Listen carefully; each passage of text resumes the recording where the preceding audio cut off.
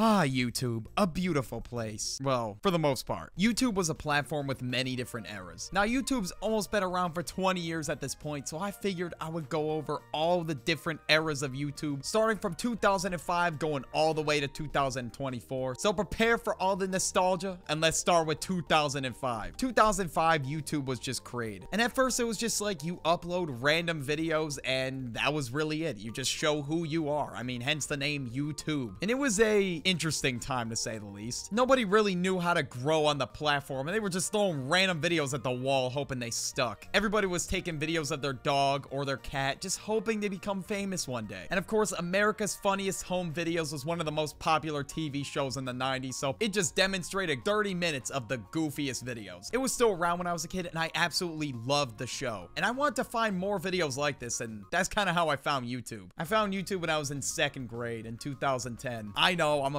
fossil, I get it. And honestly, that's why I liked YouTube at first. I was looking for like funny ass videos like that, and eventually I stumbled upon some of the upcoming creators on YouTube, like Smosh, unfortunately Fred, my ears will never be the same again. I wish I never found his channel, and Annoying Aaron. Yeah, a bit of a questionable taste on the last two, but Smosh was pretty good. But this first era of YouTube was an era surrounding you. It was an era where you could just turn the camera on, be yourself, and that was really it. As long as you were charismatic, you were easily gonna be a viral sensation, and it was literally overnight too. And a lot of the times back then, anything could really go viral. The first video ever uploaded to YouTube, me at the zoo, has 313 million views. Absolutely insane. The possibilities were endless. You could record a video of your Uncle Rick just falling over at the function, upload it, it could be a viral hit the next night. And well, that's what happened to YouTuber PewDiePie. He just uploaded a video of him playing Call of Duty, shit went crazy. And that's why in 2011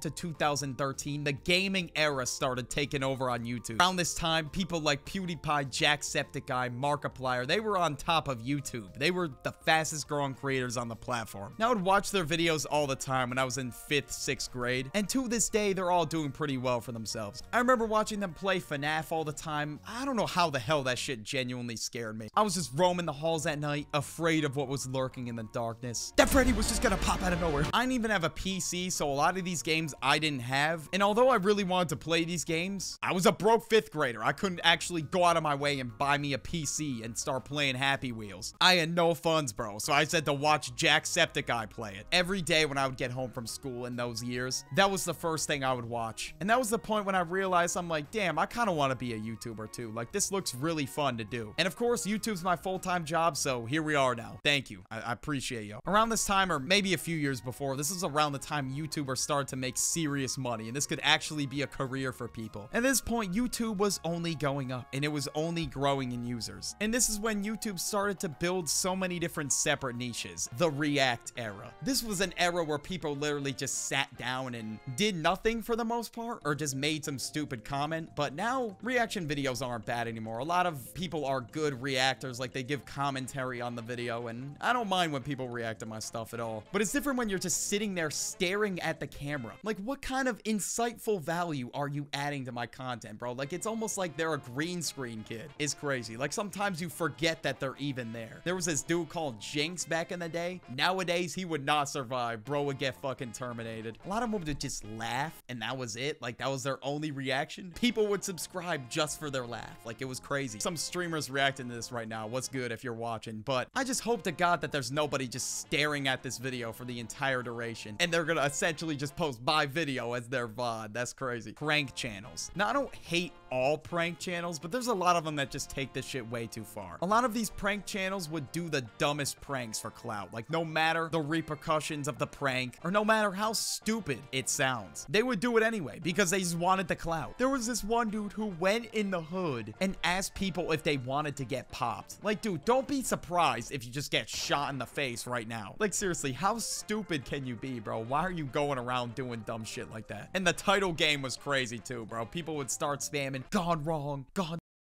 in the hood at 3 a.m. The stunts just got dumber and dumber each time because, I mean, I guess this is what people were anticipating. And they also wanted crazier reactions from the people as well. And now a lot of people were critics of these pranks, and hence the 2015-2016 era of YouTube came about. And honestly, well, I wouldn't be here without these guys. I'm gonna be honest. Raid is obviously one of my biggest inspirations. I watch that dude's content like all the time, still to this day. And people like Leafy, I would watch him all the time during this era. A lot of my friends like this content too. People would hiss in the hallways. It was actually crazy how much motion Leafy had. And well, this era was basically people just sitting in front of a mic talking about whatever with some footage to overlay. Like Grade would do drawings, Leafy did gameplay, H3 did face cam, so on and so forth. These people would react to videos or just talk about random things. And honestly, bro, this era had me glued to my screen, bro. Like I couldn't stop watching these videos. But looking back at it as an adult now, yeah, a lot of these people took shit way too far sometimes. And it was truly at a point where advertisers were not happy with what they were being shown on. And hence in 2017, that's when the adpocalypse happened. And yeah, this was basically the time where, yeah, YouTubers were going broke. Or maybe it wasn't that bad. I don't know. But that's what they made it seem like. Like it was bad, bro. After working on a video for an entire week, you wouldn't be able to get a burger at McDonald's, bro. It was tough. The advertisers were like, you know what? Fuck you, YouTube. You're allowing this kind of content on the platform. We're done. So YouTube had to start demonetizing people a lot and so on and so forth until they eventually got their ads back. I think eventually things got better in 2018. But before we go there, we got to talk about a few more eras. The 3 a.m. era. Oh my god. I don't know how anybody believed this shit. Basically how all these videos would go, guys, we're calling a creeper at 3 a.m. in the morning. They would get their phone, change the contact name to Creeper, and have someone make random noises through the phone. And boom, all of a sudden it's a creeper. And how the fuck would these people get access to call up a fictional video game character? I don't know how kids made sense of this, no clue. But this was an era of a lot of fake videos as well. People would do things like, quote, mail themselves in a box and pretend they got left at some person's random doorstep. Bro, if that actually was you in the box, dude, you would die. What the fuck? You would not have enough air to breathe in the UPS truck. Like, you're cooked, dude. And hand in hand with the fake videos era came the vlogging era. Both of these eras kind of simultaneously worked together. People like Rice Gum were at the top, Logan Paul, FaZe Rug. Like, I used to watch all these guys around that time, and somehow a lot of these videos I could not tell they were fake. Like, I was genuinely so stupid. I thought Logan Paul genuinely had beef with Jake Paul. I know, I was a stupid ass kid. Why in the would you have YouTube beef with your own brother? That would be like me cooking up a diss track on the Duck. That was also a big part of this era too. Everybody was making diss tracks on each other. The next YouTuber diss track was always being anticipated. People would talk about it at school. I'm actually serious about that. Instead of anticipating the next Aubrey Graham single, we were waiting for Rice Gum. Oh my god, that was bad. Now, as we move to 2018, people like Ninja were taking over. Everybody that was playing Fortnite was growing pretty much. Fortnite was everywhere. It was on YouTube. It was on the news. Your fucking mom heard about it. In 2018, I mean, you would think of Fortnite, honestly. You wouldn't think of anything else. It was a big part of YouTube culture. And it was also a big part of the 2018 YouTube Rewind. I had to mention this in my video. I saw The Odd Ones Out make a video about it recently, so I had to mention it. So yeah, in 2018, people hated the YouTube Rewind so much that they just stopped doing it. To be fair, yeah, it was pretty cringe. I'm gonna be honest. And this video ended up being the most disliked video on YouTube. So YouTube got the hint. They're like, all right, you know what? You, no more rewinds. They must have went crazy on the budget. They got Will Smith to be in it. Will Smith. And after that, they just started doing like top 10 type videos because they just got cooked so bad. I mean, honestly, no matter what they post at this point for a quote to YouTube Rewind, it's just gonna get cooked. The feedback in the comments is just gonna be overly negative, so they're definitely not bringing it back. In 2019, family channels started to get really popular. And honestly, this is the formula for getting your kid bullied at school. Dude, your whole life is put on camera, so people have all that intel on you. They have all the info, all the details they need to bully the shit out of you. And just being on camera all the time, I don't know, man, it probably just does some weird psychological damage that I don't know about. They just let whatever the hell slip on the internet. One lady recorded her son crying and was telling him to make a face for the thumbnail because something tragic just happened.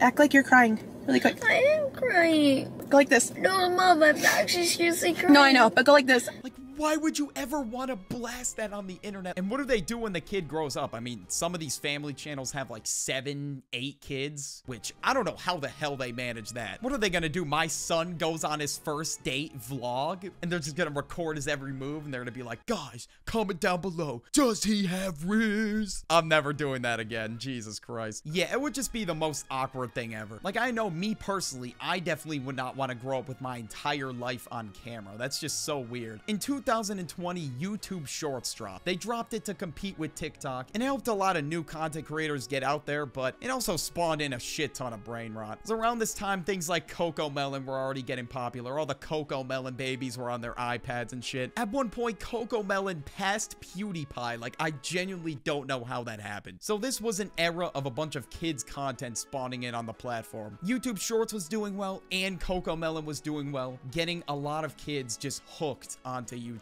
And of course, that's making them money, so they're gonna keep pushing that kind of content. They just got that shit going on the TV all day, bro. I've already talked about this enough in my video about brain rot, so you get the point. But in 2023, 2024, one of the greatest YouTube, well, / Twitch era spawned in. The streaming era. Honestly, I like this era a lot. There's a lot of great streamers on the come up right now, in my opinion. Although there aren't many YouTube streamers, a lot of streamers upload their shit onto YouTube. And some of these streamers are funny as hell, I'm not gonna lie, but some of them are just dog ass, like Neon, for example, Jack Doherty. A lot of these streamers are just built off of fake drama and beef and all this other shit. Like, there's always Neon and Jack Doherty clips on Twitter every other day. Like, they're clearly just clip farming. Neon did some stupid shit as of late. It doesn't really surprise me, to the point where he got banned on Kick. How does that even happen? I don't know. And Jack Doherty, well, it's Jack Doherty. And streamers like Jinxie, bro, is taking over the internet. It genuinely inspires me to keep making videos every day, to see streamers grow that fast for just being authentic, being themselves. But yeah, those were the eras of YouTube.